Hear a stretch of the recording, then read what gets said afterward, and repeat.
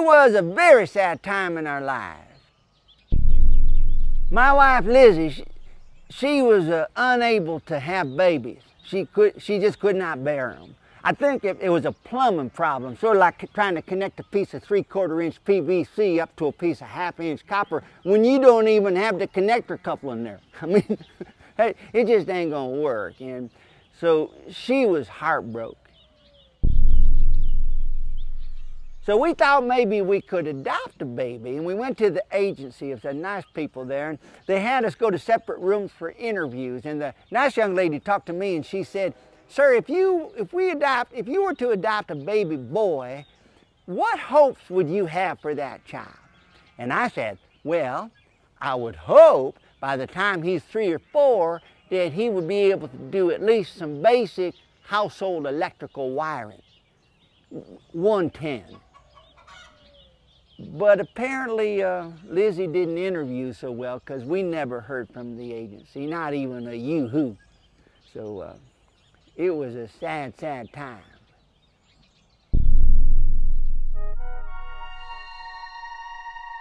Well, I was in the kitchen making a sandwich, and I had the television going on in the other room there, and I couldn't see it, but I could hear it real good. And it was on one of those pseudo-scientific UFO kind of stations.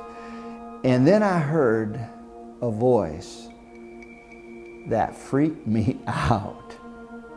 It was the voice of my dad. It was July 10, 1952. And he was talking about my birthday. Now keep in mind, I haven't heard this voice since November of '69. I was dragging a load of manure over there with a small John Deere tractor over to Lizzie's gladiolas.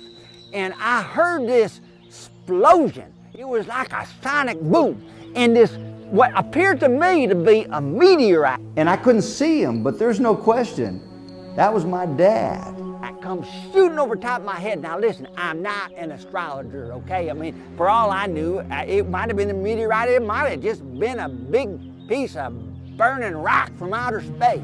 But it comes shooting over my head, and it busts a hole right through my barn here.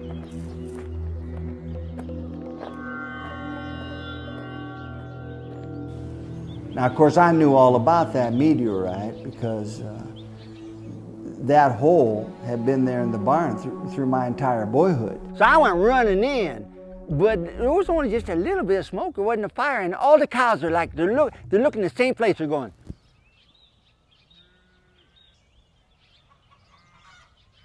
Just like that. And I looked too. And I seen this, it looked like a milk can, sort of a silverish canister, except on the top it's got like a waffle iron lid. And then I tell you, I heard something made my blood run red. There was a baby in there. Well, I'm listening to this and I can hardly breathe. But I walked over there and I opened up that lid. And I tell you, first thing is the smell was something fierce. I had never heard this part of the story before. Now, this is where it gets a little bit weird. I was gonna lift him out of there, but I didn't even need to because he just floated up all by himself. Cute little baby boy in the corroded aluminum diaper there. I hooked him onto the back of the John Deere there and dragged him back to Lizzie. And, well, after we hosed him down, she just fell in love with that little floater, and we decided to keep him. Of course, it was a little difficult in the first several years there because concerned about him floating away, but we just tied him to a string most of the time and put his crib on the ceiling, of course, and put the mattress in there upside down. And at night, we just go, there you go, float up there, little baby, float up. Sleep good now, little baby. Of course, I did feel bad about the ceiling fan.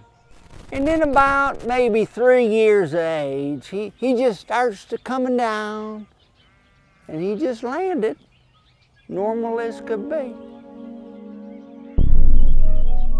So here's my dad, who died nearly 40 years ago when I was 17 years old, and he's on television telling the whole world that I'm from outer space. We named him Thorough Wonder III, after myself, and I'm Thorough Wonder II. And of course, I'm named after Thorough Wonder I, who of course was my mother.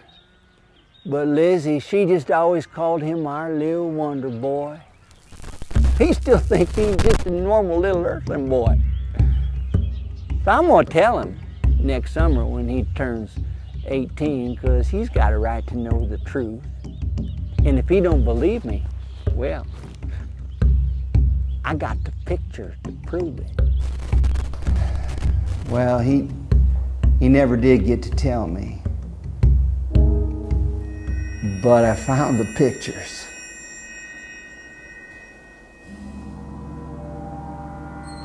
And I began to wonder, could I still fly?